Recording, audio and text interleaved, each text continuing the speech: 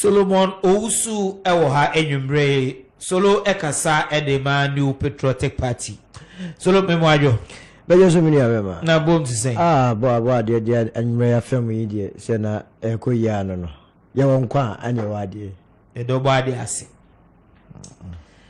Yensha se infree eneda bills miensa amrashe bida for waji atumi income tax amendment bill, exercise duty and exercise tax amendment bill, and then growth and sustainability levy bill.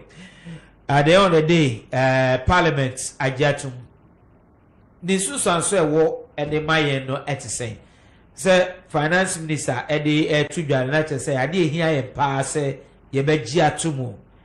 Ubema ye hu say de nti na de hia pa say wo say brahye bedwafo de wonsa ehye saa ade ase ewo ene den. Bacha wa chief wonu ahwefo nyina na machia Peter nso. Eno kro mu ni say ne fariba nyina ejina IMF ye de ho say ye kwa akodom. Now when you acquire this will be the 18th time or man in idea who IMF. Yantias going to IMF, let us say Ankran Krabia or bank Akobo Bissia. There is no way a bank or Kakobo Bissia or agriculture bank say, and as a bank behoves a oban. Oh, you should land cruiser. Bank Besho say, Koswa use because when them say the sick now they bound. And also to Miss Abitianadi, a shareholders a discover begun. Anna. Omodi bi ema obesi anti de brand breviaro IMF the nisu adi hunu ne se obehese se odi sika mawa ubetua ba betua ma no and obi anim se aban bia no ba bia otumi nya siketua ne ka eye eto eno nti no omohwe woto a ogie a na se ewo fomu a omeka cho se tum eno ye one of the conditions and now say one kasa no usika wudie which is your expenditure no obeti so enti a balance of scale of priority there na opese oteso na there na opese koso enti aban wo option so obeti the expenditure so no wa maintain current your friend say taxes and asset to no and also be increase to no na wa maintain your friend say the tax revenue enu ntino na akoye asemu a ehu hia pa. Now we beka sa de ntina aban tin expenditure so nemo yes or de be increase neto aban kwa akoye budget di ama amanse nyina hu se wona oti bonwira yes e bia ye ba be ye kwan and then to ka se won ma on tin expenditure so a what it means is all part chere say on konko twa ekwan bi oso be no bonwiri anase nsuo so de be ko nampanduri anase obekwa kototo na eno akohia se untumi ngongotwa nyon because we nyina ye critical in terms of say insurance obi wo so de we unhia Solomon wi obeka kire se etoye de to ade so a insurance no anohye especially in this times business environment na nkasa bibia mu ayedin me no ka say unfortunately interest rate and as a lending rate and around 40% so on every businessman be also ni wa osika pudio down mo a odidi ni dwumadi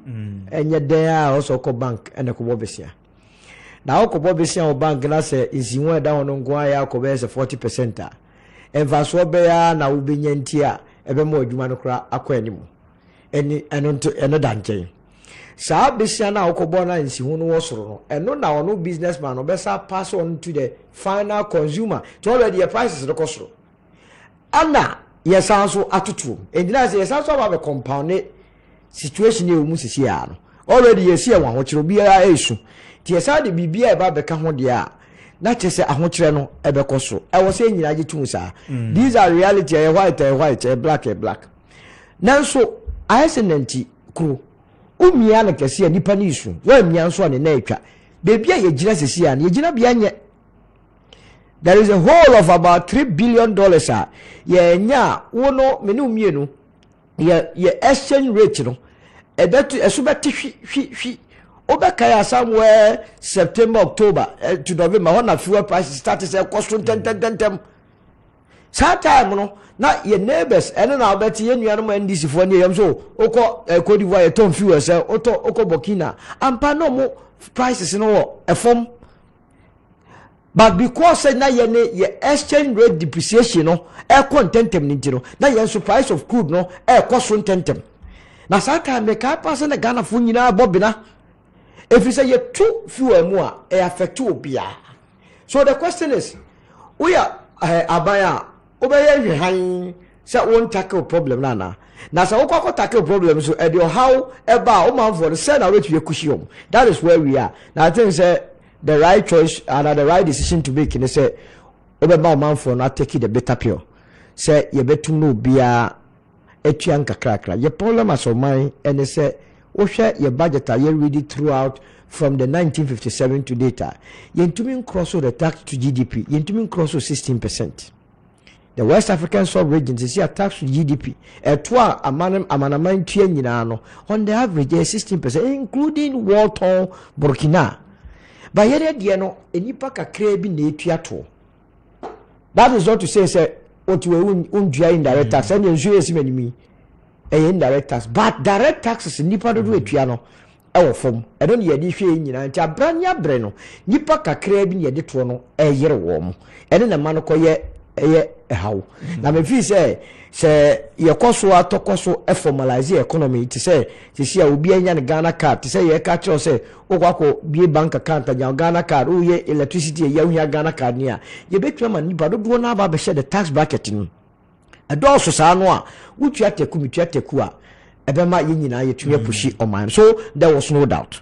And untino one, there is no doubt said or how bebreye. Two, it is a necessary evil. Say you bet to me dia kwakobo besia. But you see, dear ehia woman say how we carry ourselves after all this melee. Remember we said this is going to be the 18th time yako IMF. So yako na se yako ne konya ya ho hia kakra ya na ye wure fie ho ana. Say ye nkai ye ho say anyoma ABCD ne ye ansa na ekọ IMF na na ene na me metie eye me din pa se metie ase ye ti kromo yi obi anim over textbook bia basic economics without tears so primary economics so social studies so obi abeka kiro say or maybe I won't control over your natural resources, you will not survive it. Nyami ache gold, wacha diamond, wacha bauxite, wacha tip, wacha prekese. O maya ye exporter of gold, added a 3 billion in here. Mama oil, added also 3 billion here. Ebe here because sa natural resources here dia do me any ensem ye tudo kromwa emani pe wu oboase emani pe wu otakwa emani pe wu oprisia ehome from abone enso sika dodo ni nyina ye di no New York, ye di no Paris, ye di no London, ye di no Luxembourg, ye di no Berlin. Na ye ni timemfo no ye bre. That is why maban wo ban ye nyina ban ye say the pressure to so yamfa natural resources na ba medua kromu ase abofo no omunim nyansa nkenye sa enti so edie na ya na we etirimu ye ko negotiation table no so a na ye kwa ko jemu amfofofo sa is it a personal parochial interest and now say edie I want to understand it. Okay, we'll come to that. You better no ho send that